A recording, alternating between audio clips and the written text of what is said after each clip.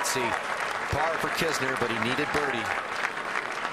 You can see he's disappointed. He knows this was his great tournament to win, Arnie's tournament. And he did win earlier in his career, but that's the 5th runner-up finish for Kevin Kisner in his career. Boy, has he had some close calls in playoffs, and another one today. And speaking of runner-ups, that's the 6th runner-up finish for Charlie Hoffman.